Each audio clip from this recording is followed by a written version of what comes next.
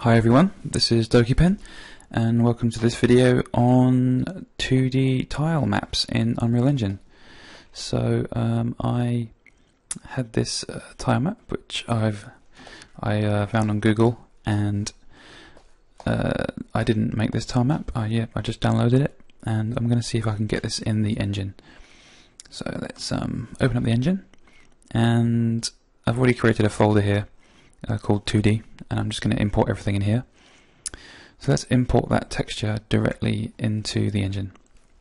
And the first thing I'll do is I'll come into the texture editor, and you might notice that it's a bit blurry, and the reason for that is because it is filtered.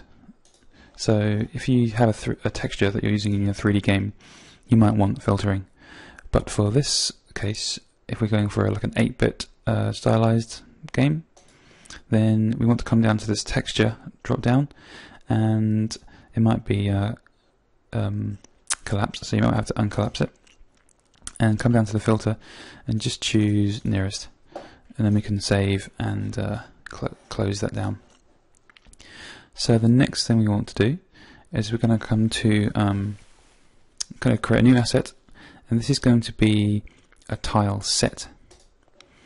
So this isn't actually what goes into the level, but this is kind of what defines what our tiles are made of. So once we've opened the tile set editor, we've got this kind of big display window and some options down the bottom. So we're going to choose that texture we imported, and from there you can middle mouse zoom and right click pan to kind of move around. And what we'll need to do is just tell the engine what the width and height of our tiles are. So it's going to interpret the pixels with a certain width and height as a tile, and we need to tell it that. So that's something you'd have to find out from the image itself. So you can either count the pixels, or you might have painted it yourself, or wherever you've got the tile map from, it should have that in the information where you got it from. So in this case, I know that the tiles are 16 pixels wide, so that now the engine interprets these tiles correctly and knows that they're 16 pixels wide. So there are other options here. If you have tile maps that have spacing in between, like they might have a pixel spacing in between and a pixel around the border, then that's where you can enter this information. In the current version of the engine, these options weren't working for me with some other tile sets. So for now I'm just using this tile set just as a demonstration. So I will close that down and save. And then the next thing we want is a tile map. And this is actually going to be the asset that you place in your level. And we're going to be using the tile set to paint into the tile map. So I will just open the tile map, and in the middle we've got a kind of painting area, and on the left this is where we're going to be choosing what tiles we're going to be painting with, and on the right we've just kind of got some general setup attributes.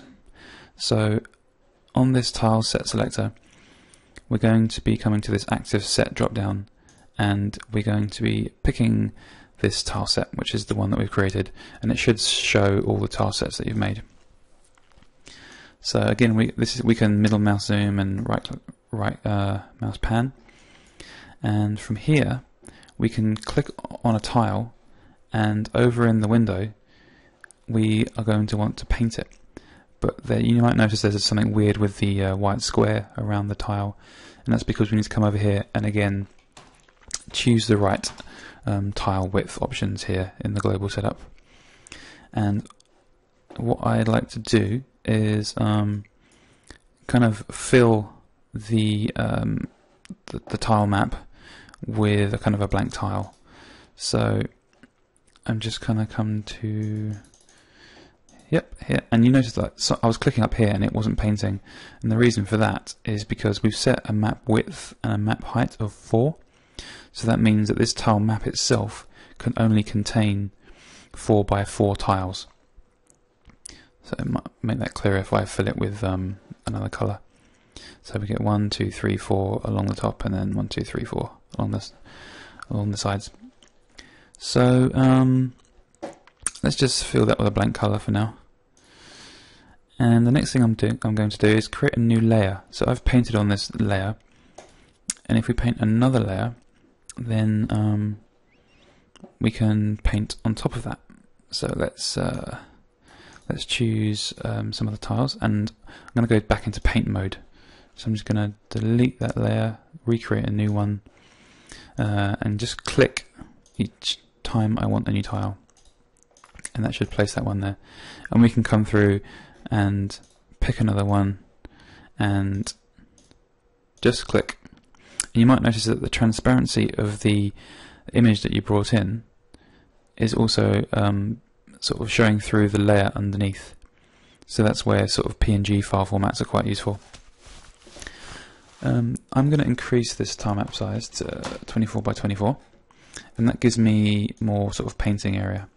So I'm going to delete both these layers, and again create a base layer and fill it. So that just shows me where my area is, and later on I can just turn off that layer when I don't want to show it. So I'll show you one other thing quickly. We can click a tile that we want to paint, or we can also click and drag, and that will grab a whole selection of tiles.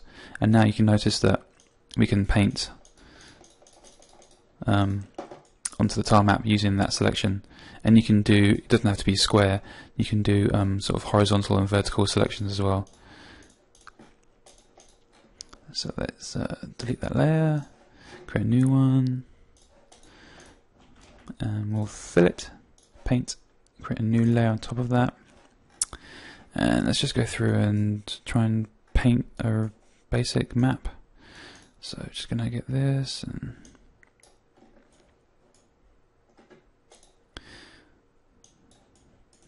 let's paint a gap. We can paint another gap, and then we'll get some of these corner ones. Oops, and that's where I can erase one. And then we'll get some of these side ones. Get the other side. Don't worry about that because we can just paint over it, and we'll just fill in these ones. And you can just click and drag and it should paint them all. And then let's choose something else. Let's choose a pipe. So here's a good example where we can click and drag and get a whole pipe.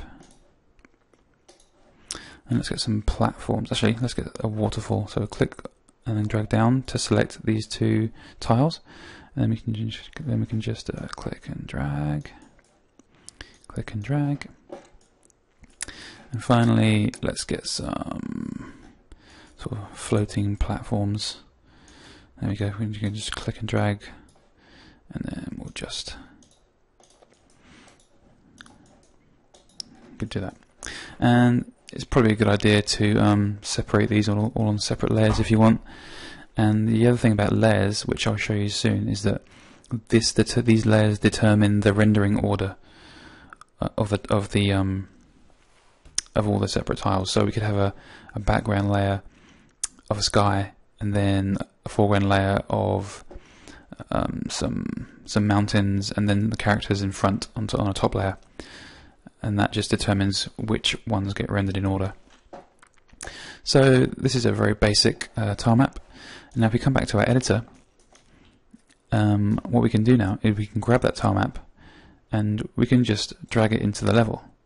And it's got its own transform and its own scale if we want to. And these, you can ignore these lines, they won't get drawn when the game plays. But if you look carefully, you can kind of see the layers. They have their own depth, so that's how they get rendered in different orders. So now you can just place it in the level, and when you hit play, then there you go. There's your tile map. Now, obviously, this is a first-person template, so it's not looking like a 2D game. But what you would probably do is have a a 2D character with an orthographic camera. So I might be able to hack together something in the...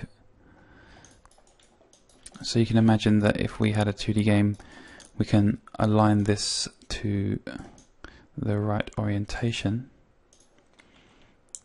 Make sure that's 90 degrees. And you can imagine if we had a 2D character, 2D paper character, then when we hit play with an orthographic camera, then when we move left and right, actually we can move that forward just to illustrate that a bit better.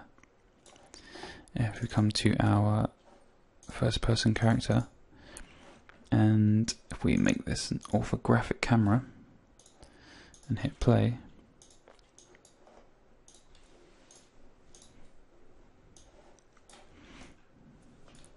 there we go, we can hit play, and then you can see how an orthographic camera with a 2D character would